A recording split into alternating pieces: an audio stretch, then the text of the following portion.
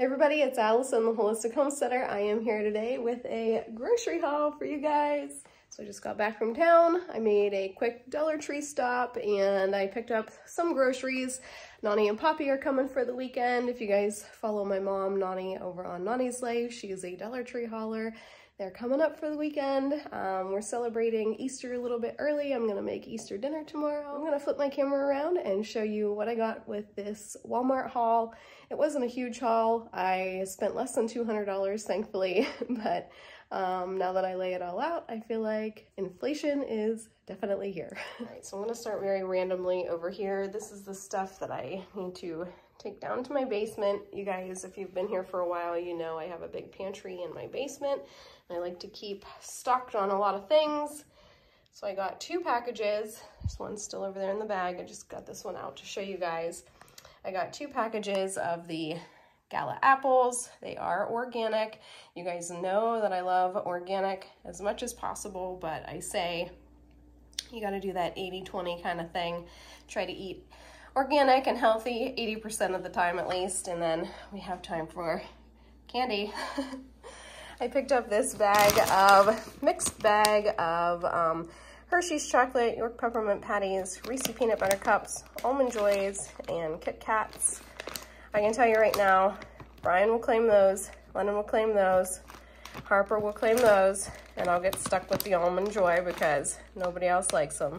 And these are just kind of a free-for-all for everybody. Although London and I, we don't really eat peanut butter as much as maybe Brian and Harper do because peanut butter kind of makes us a little bit mucusy and weird in the head. It's kind of strange. My mom, Noni, she developed a peanut allergy when she was in like her 30s or something, and I think that I'm kind of headed that same way. Peanut butter and I love it, but we just don't get along real well anymore. So then we have some iced oatmeal cookies. This is the Great Value brand. It's an 18-ounce package. I really love these dipped in coffee or in milk even. Brian loves to take these in his rig. He's a tractor trailer driver and he likes these because they hold up so well, and he usually has coffee with them, so if they get hard in the truck, well, he can dunk them in his coffee if he gets a chance. So 2 packages of iced oatmeal cookies. And then, moving right along here, I got some, this is ham. This is the Prima Della brand off the bone ham. And I got a pound of that, a little over a pound for $10. And I also picked up some turkey breast. So this is oven roasted turkey breast. And again, I got a little over a pound of that. I figured sandwiches would be good for the weekend since Noni and Poppy are coming. Also picked up a pack of this American cheese. It's a 32 slice pack of Kraft Singles American cheese. But this is for in my freezer. It's gonna go downstairs.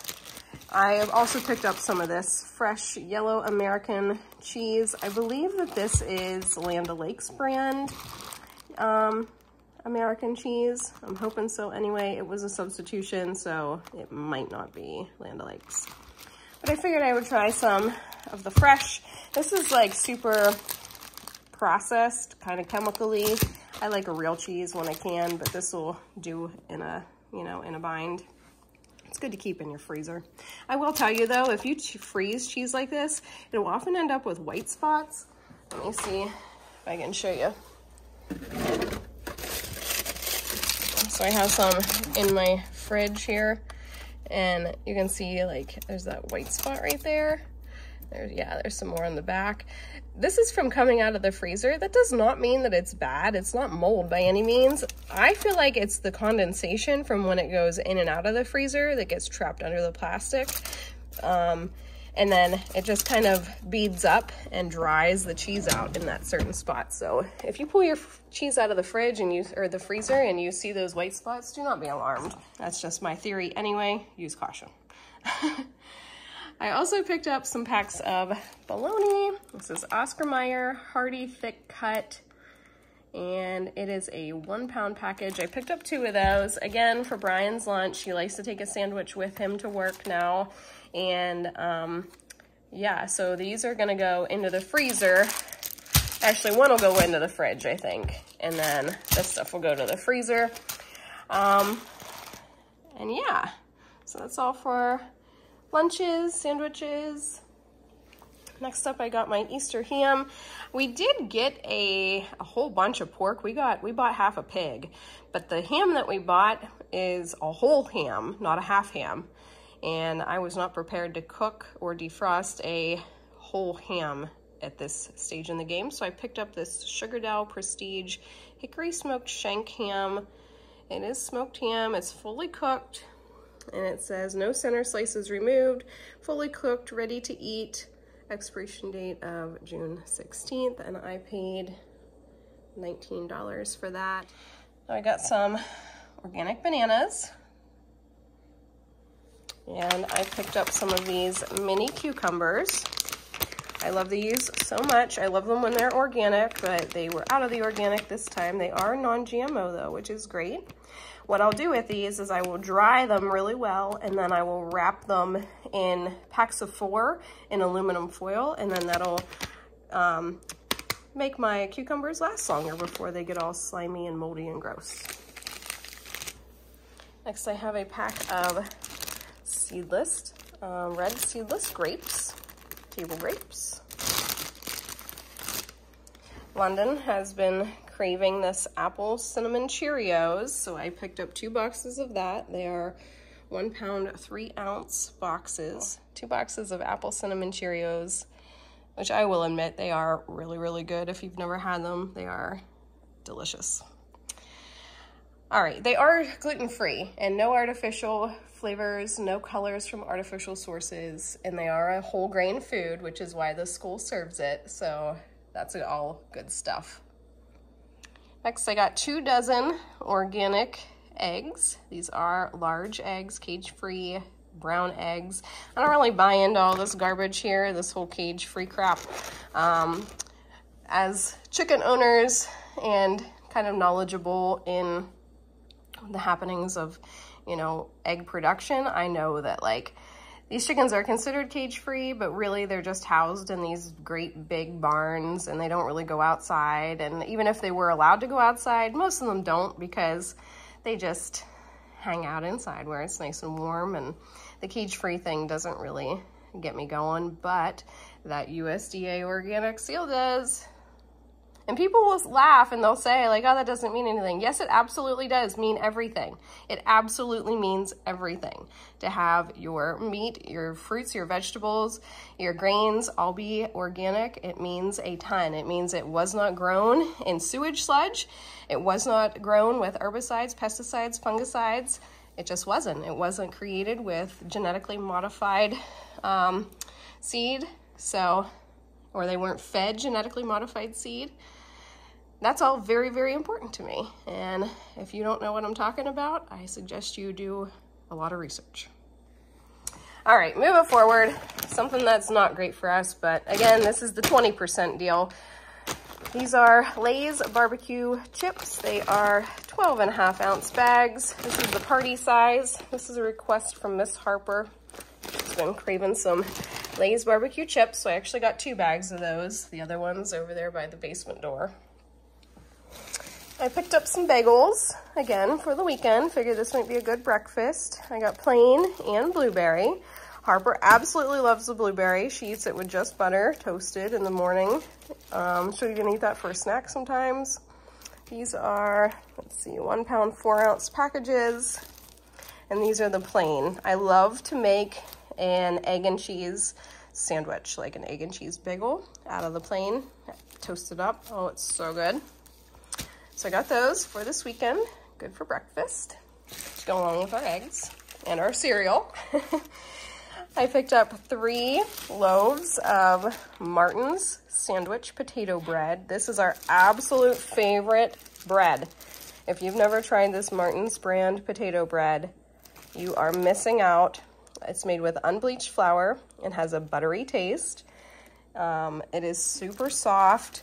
It never dries out and gets crumbly or anything like that. It holds up really well in a sandwich. It makes incredible French toast, makes incredible BLTs. I just absolutely love this bread. We cannot buy enough of it, really. We buy 3 loaves at a time, and it all gets eaten. Those are Martin's potato bread. Brian asked for Chips Ahoy chewy cookies.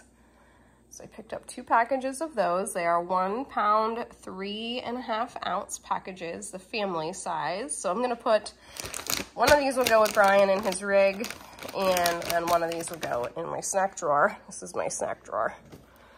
You guys recognize all that Dollar Tree goodness? And see, I told y'all, Toastums are not for breakfast. Toastums are a snack. Anyway, all right, moving on to like the bathroom portion of this haul. I have a family pack of Q-tips, cotton swabs. There are 1,000 cotton swabs total. It's 2 packs of 500. This should last me like the next year and a half maybe. I picked up a box of Dove sensitive skin soap. There are 8 bars in here. This is, aside from like my own soap and Dr. Bronner's soap, this is the soap of choice here in our house, the sensitive skin version. This soap rates really well on the Environmental Working Group website, the EWG. If you haven't checked out your body products, like your deodorant, soap, face stuff, makeup, on the EWG website, you really need to. Environmental Working Group. You can, I think they might have an option where you can like scan the SKU and look up your product that way, but you can always just search for it too. And I bring that up because my mom, NONI, she recommended these 2 products here. This is the Aveeno Calm and Restore Nourishing Oat Cleanser for sensitive skin. It's fragrance-free. It says it gently cleans, hydrates to preserve skin's moisture barrier. 7.8 fluid ounce. So I love this portion right here. It says it's fragrance-free, paraben-free, phthalate-free, dye-free, alcohol-free, tested on sensitive skin. Our oats are non-GMO, and it's non-comedogenic, if that's how you pronounce that, whatever that means. I've never seen that phrase before. But I looked this stuff up on the Environmental Working Group website, and this had really good ratings as well. I believe all 3 of these items here rated at a 2 out of, I think, a 10 in terms of safety. So 10 being the worst product you could put on your body, and 1 being, or 0 even, being the safest product you could put on your body. This rates as a 2, so these all do. So she also recommended, and this is something that I washed my face with this, so I'm gonna switch to this and see how it does. But she also recommended this moisturizer. This is the Aveeno Calm and Restore Skin Therapy Balm Colloidal Oatmeal Skin Protectant for sensitive skin, steroid-free, fragrance-free, soothes and deeply moisturizes to help strengthen skin's natural moisture barrier. 1.7 ounce tube. That's what it looks like in there. And then over here on this side, it says triple oat formula contains oat extract, colloidal oatmeal, and oat oil to soothe and hydrate skin for 24 hours. And again, it is fragrance-free, paraben-free, phthalate-free, dye-free, alcohol-free, non-comedogenic, hypoallergenic, and it's made from 40% post-consumer recycled plastic. Love all that. So we're gonna try those as per recommendation of my mom, NONI. And she also recommended this product. I did not look this up on the EWG. I really didn't care what it had to say. I was just kind of going off of her advice. My mom and I, we are notorious for having because we're always barefoot. So we have notoriously cracked heels and calluses on our feet.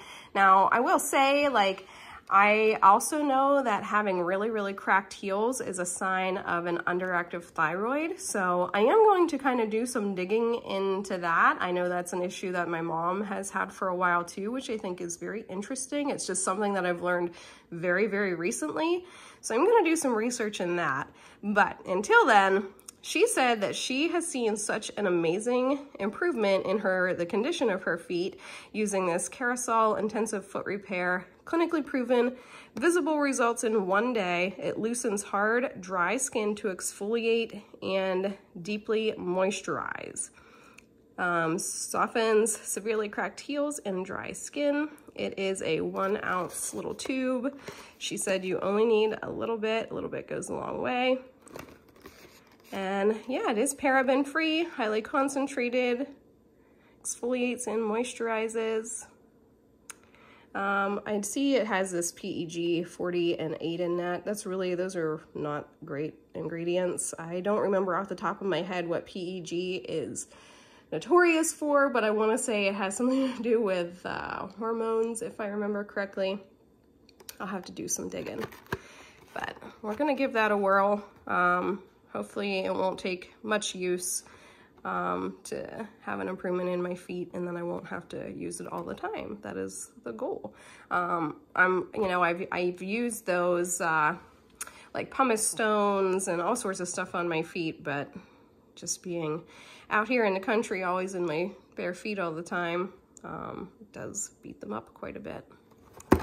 So next I picked up this 1.76 ounce package of Vicks Vapo Rub Cough Suppressant Topical Analgesic. This is the ointment.